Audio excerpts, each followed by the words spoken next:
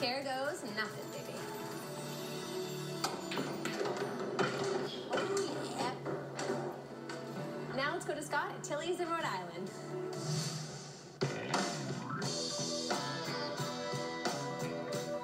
It's time for our Wicked Bites road trip. Today we're looking for steak and cheese. Could it be any simpler than that?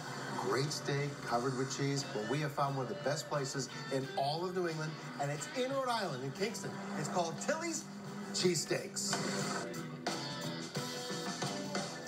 This is exactly what I'm looking for.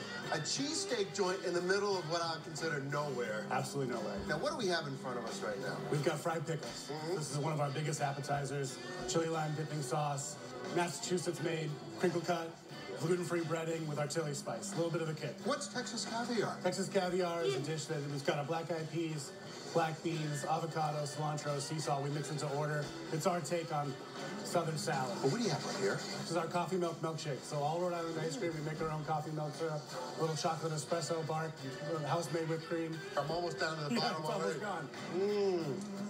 All right, I'm going to head in the back right now. I want to make my own steak and cheese. Absolutely. But then get ready. I'm going to come back, and I want to see all your creative steak and cheese. You got it. Thank you.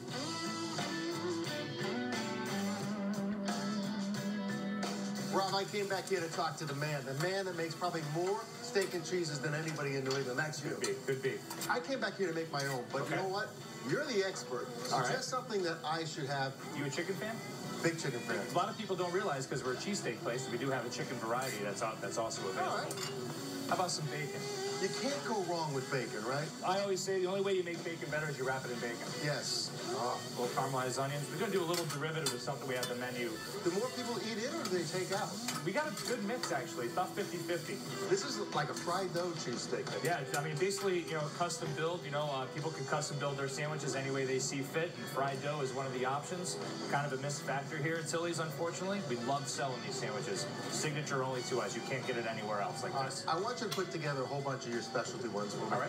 I'm going to go meet John. And I know John has been known to put down a cheesesteak or two. He has. There it is. The chicken BLT on fried bread. So go make some more for me. You got it.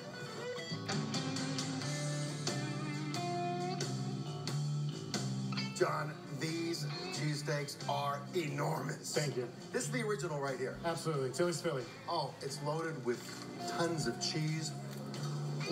Oh, good. You get all over your face. We go through hundreds of napkins. And this one right here, this is really unique. Those are like onion rings on it. Those are house-made fun onion strings. Blue cheese, blue cream cheese spread.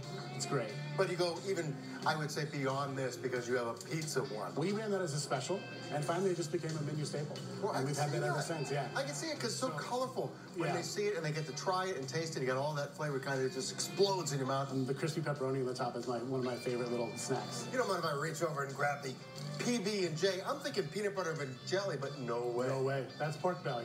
We cure it for a couple days, cook it in its own fat, and then re-sear it for you when we make your sandwich. See, everything is better anyway with pork belly. Absolutely. A little fattiness is always good. But there's still more. Absolutely. The one right here in front of me. I mean, that's loaded. This is sort of like, for me, a little bit of a salad at the same time. So it's healthy. People come and say, they're like, well, I'm not going to a cheesesteak shop. I'm vegetarian. Well, here's your option. Well, here's the problem. I think if I have this, I'm going to be overserved. Look at the size of this right here. We don't mess around with portions. You do not. John, thank you very much for having us here today. I have a feeling people will come here at least a 2-hour drive just to come here and try your steak and cheeses. Thank you so much.